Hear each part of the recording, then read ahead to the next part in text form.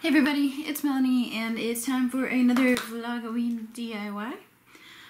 So this time we're going to make a witch's cauldron candy holder, which is going to be really cute if you're having a party and you can just put the candy in there and set it out around. For this project you're going to need, this is, what do they call it, an oil warmer. I just really like the way this one looks, so I got this one. This one was $1 at the Dollar Tree. I also got a glass bowl for $1 at the Dollar Tree. You're going to need 2 colors of paint. Make sure they will paint on glass. So I've chosen purple and black because I think those are really witchy colors. Paintbrushes.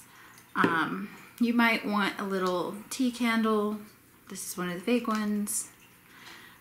Remember these from last Halloween for the finished product. Now they do have black ones out now and I really want the black ones, but then I just feel like I'm wasting money because I already have these and they still work. Something to protect your surface, a cup of water to rinse your paintbrushes, paper towel to dry them off. If you would like to seal the finished product, you might want to get some Mod Podge. That's optional, that's your choice. Also optional is wire. This is floor wire. Again, I got this for $1 at the Dollar Tree. I chose purple because I'm doing black and purple. The reason why you might want to do this is you might want to create some handles. If you choose to go the optional route with the wire, you may also, well, you will need wire cutters of some kind. These are my jewelry wire cutters, but they also have the round tips on them, which you can use for twirling the handle. If you do this, you might want to use your glue gun, so again, optional, or you might want to do E6000. Now, I do think that you need to have some of this because we're gonna glue our bowl on top of our oil warmer, and this stuff is amazing. It holds anything. So super strength. We are going to start off by painting the outside of our bowl purple. I'm just gonna take my biggest paintbrush and I'm gonna start painting this purple. And I'm only painting the outside because I'm gonna put the candy on the inside and I want the candy to still be edible. So you can do something like candy corn. It doesn't have to be wrapped candy.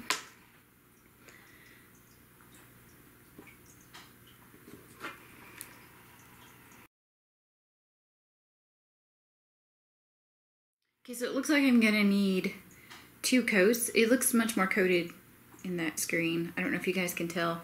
It's a little bit streaky at this point, but I'm going to finish this coat, let it dry, and then paint a second coat, and I'll meet back up with you then. I'm back, and this actually took more coats than I thought, so not just 2, but about 3 or 4. I'm hoping it's still a little bit streaky looking on the inside when you hold it up to the light, but I'm hoping once we put the black on, that's gonna fix it. So that's what's next, is we're going to start with our black paint and put it on top of the purple. Again, trying very carefully not to get it on the inside. Going to continue putting on the black over the purple, and then when I'm done with that, I will meet back up with you. So I'll finish mine, you finish yours, and I'll see you in a minute. Okay, so got my black on. You can see how cool that is. You can see the purple on the inside. The black, as I guessed, didn't take as many coats. So I kind of want to seal in the paint, protect it. So I'm going to put a layer of Mod Podge over mine.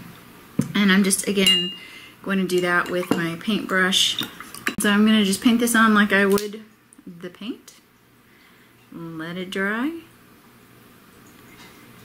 So if you choose to do this step, I will meet back up with you when it's dry. So you can see we went went from matte black to very shiny black once the Mod Podge is applied and dries. It goes on white, it dries clear. This one is luster, so there are different ones you can get if you like the matte. I think they have a matte finish. They also have a glitter finish, which I think would be really cool. But this is one that I had, so this is what I used. If you are doing the optional step of handles, we're going to shape our handles next. I've already shaped one. I don't know if you can see that. And I also made a couple of little decorations that we're going to glue on. If you're not doing handles, you can just skip this step. So you will need, if you're doing the handles, these are 6 inches. So cut 6 inches of your floor wire. And then for the big handle, I cut about 6.5 inches. So a little bit, just a little bit longer. And we may have to cut that down. But it's better to have it too long than to have it too short. So I'm going to take my wire cutters and my 6 inches. And I'm going to make these spirals. And I'm going to do that by going to the very edge. And I'm just going to start curving this around. And then when it gets to have a loop, like this, I'm going to hold it with the flat part of my jewelry pliers, and I'm going to continue to circle it little bit by little bit until it matches this one. So I think I need to go a little bit more.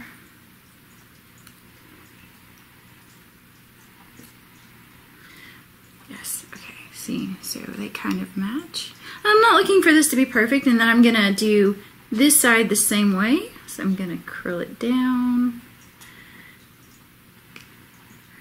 and around till it matches, till both sides match as much as possible.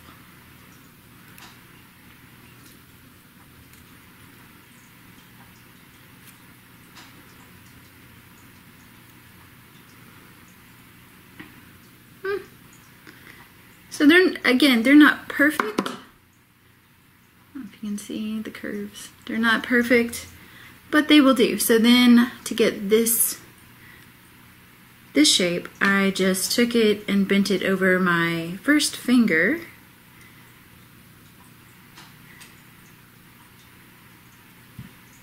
So now it looks like this, and then you can bend these curves more flat.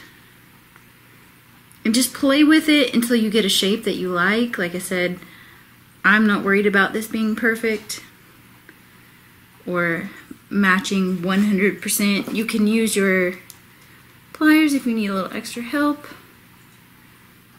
So be creative. Okay, they're not like by any means perfect, but they are kind of the shapes that I want them to be. For the little de-loops, I did that the same way as the twirls on the end of these. These are both 3 inches, so I did one with 2 little curls and then just 1 giant curl, and I'm just going to glue these on as decorations. So we want to put our handles on first. Then I'm going to first make sure that this is going to lay flat, so you might have to a little bit more bending to get it to lay the way you want it to. So you can see, I don't know if you guys can see, that's gonna lay flat. So I'm just gonna put a little bit of glue on my swirlies.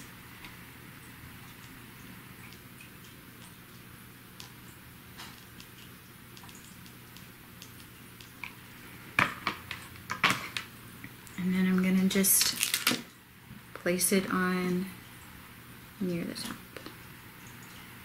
Push it down. Be careful not to burn yourself. Remember, if you're younger, to get parents' permission, parents' help with the hot glue gun. I'm gonna finish gluing mine down. And for the little swirls, I'm just gonna glue them like halfway between the handles up near the top, just as a decoration. So as soon as I get that done, I'll come back and show you what that looks like. I've got my handles glued on. This is just hot glue, it's not super glue. I wouldn't pick it up by the handles. These are, of course, just decoration.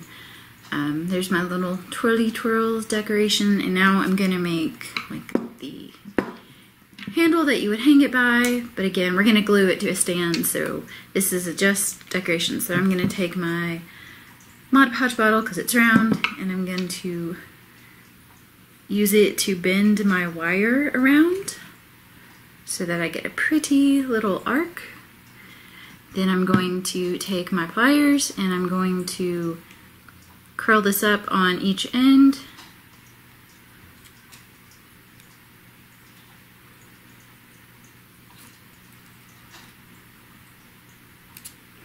So that we have some little handles, kind of. And then I'm going to just hook that onto each side, and I'm going to clamp it shut a little bit, and it's a little bit tight, so I'm going to stretch it just a little bit. And there is our handle. So now my pretty curve got a little messed up, so I'm going to play with it just a little bit here. Ta-da! We have our cauldron. Okay, so I have my stand, and I'm going to make sure it's all dust free because we don't want to glue the dust down. And then I'm going to set it on top just to see where I need to stick the glue.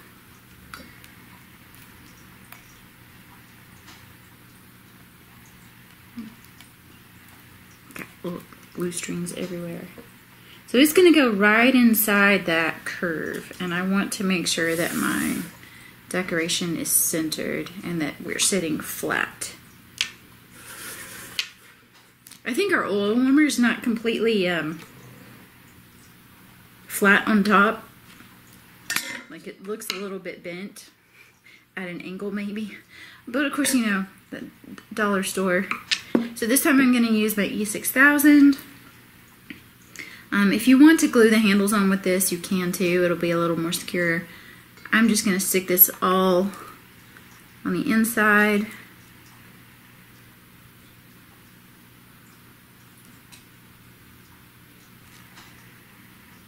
This glue doesn't dry as fast, so we'll have some overnight drying time with this.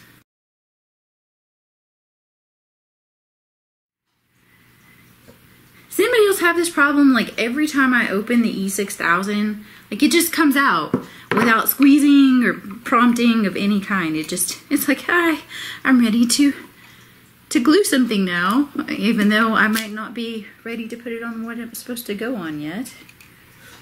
So make sure everything's straight. Twist it around, make sure to get some glue on it. Make sure the top is flat. You might want to hold this in place for just a minute or two until it decides it's going to set properly. So I'm not going to put the candy in it yet, but I will put the little candle in there and show you how super cute. I don't know if you can see the candle. How super cute is this for a party? And you guys can just come by and pick up candy whenever they want. I hope you like this tutorial. If you made this, what colors did you use? Did you use purple as well? Send me a picture if you want, or send me a message. You can send it to shiveringshimmy@gmail.com. I'm also on Facebook, facebook.com/shiveringshimmy. I'm also Shivering Shimmy on Tumblr, Twitter, Instagram, and Snapchat, so you can show me your pictures there as well. Anything else? Nope. Just stay tuned for more DIYs for Vlogoween, and I'll see you guys in the next video. Bye!